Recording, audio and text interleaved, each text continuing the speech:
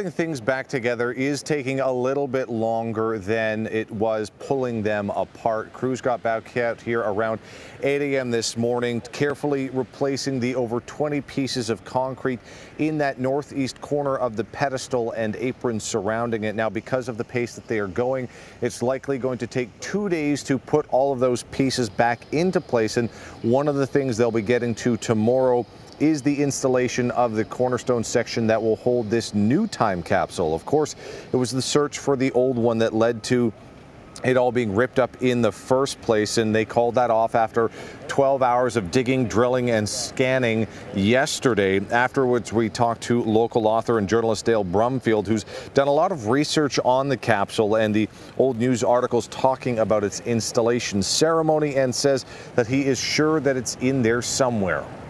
It's just finding it, accessing it. There was too many the ceremony was too big. There's commemorative ribbons. We were just showing people a commemorative ribbon from that day.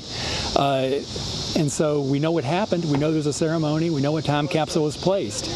We just can't find where. So that's still the mystery that continues with this whole story.